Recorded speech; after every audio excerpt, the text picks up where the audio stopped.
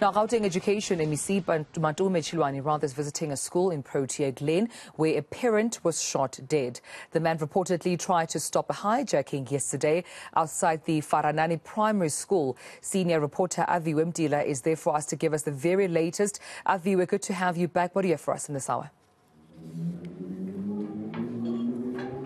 Morning, Tumelo. It's still quite somber here at the Chililos after, of course, losing their 34-year-old Eugene Chililo as he went to pick up his child at the Faranani Primary School.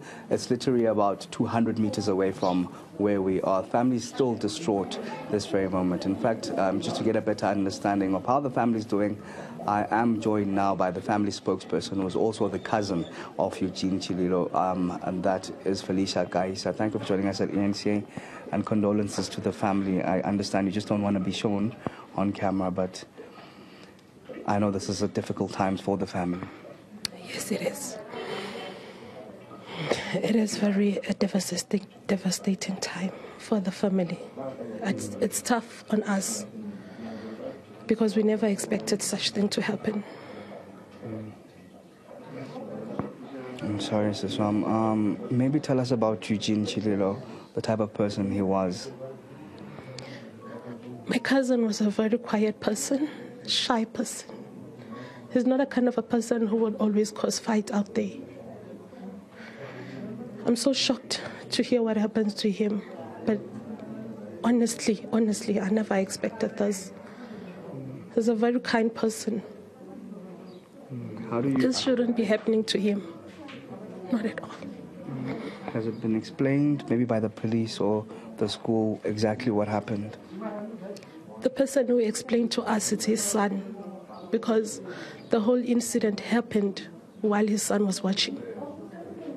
The son said apparently there were 4 guys who were hijacking a certain lady, and then they pulled the son out of the car. And he was with other kids. They pulled them out of the car, and they tried to pull Eugene out of the car. They said he should get out, and he couldn't. He didn't want to get out of the car. So they ended up shooting him. So they suggested that the idea behind it's like probably Eugene knows those guys. So they were scared that Eugene is going to be a witness. So that is why they decided to kill him. How's the son doing now? He's so traumatized. You can imagine a 7-year-old son. He's so traumatized. He's so shattered, he's so broken, he's a mess. Has the family received any, maybe counseling, or the son, any talking to? Not yet. We haven't received anything yet.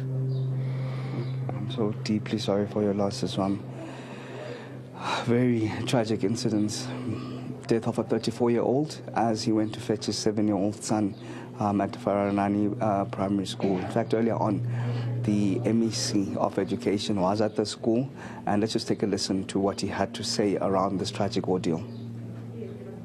We will be speaking with community safety.